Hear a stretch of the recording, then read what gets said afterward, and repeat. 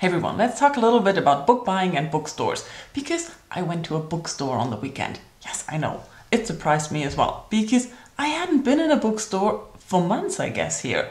And the reason why I went was that there's a new movie coming out and it's based on a German novel by a German author that was apparently very popular in 2008, and I completely missed it, but it sounded like something that I might like. So I wanted to buy it and I went to a bookstore and I realized I hadn't been for ages because my favorite bookstore closed in January, and I usually buy my books on Amazon because for German books it doesn't really matter where you buy them. They cost the same almost everywhere.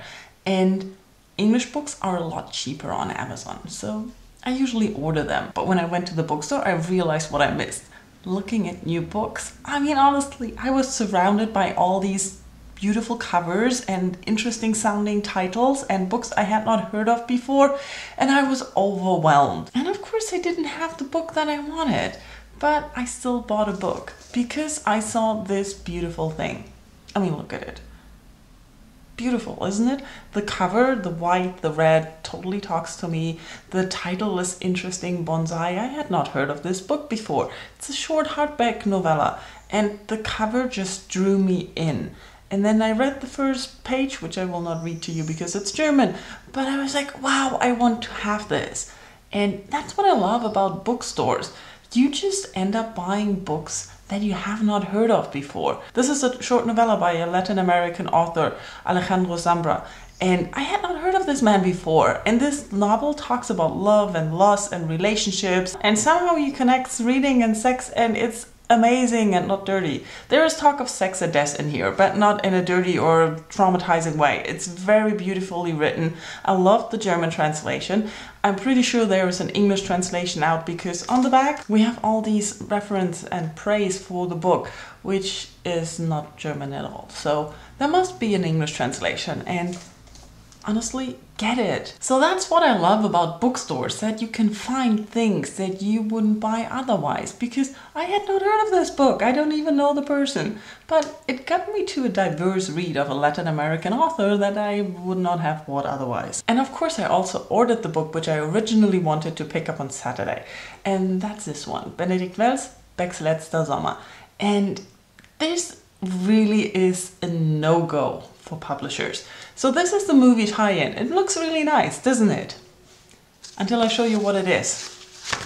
It is a sticker they stuck to the original cover. What the hell? Why do people do that? And now I do have this cover, which I would have never picked up. I don't like Diogenes book style. Diogenes is the publisher. They're very popular in Germany. They have a lot of books and they all look alike. They all have a white cover, this cover design, a picture, the title in the font. I like nothing of this. Nothing. Really, nothing. Nothing, nothing, nothing. And I really would have liked to have a real movie tie-in. Other than that, this is a really good novel. I'm halfway through. It's supposed to be a road novel, but we're still not on the road, so I'm not really sure when that happens. But it's about this 37-year-old music teacher who wanted to be a musician, and then he discovers this young student of his who really is amazing, apparently.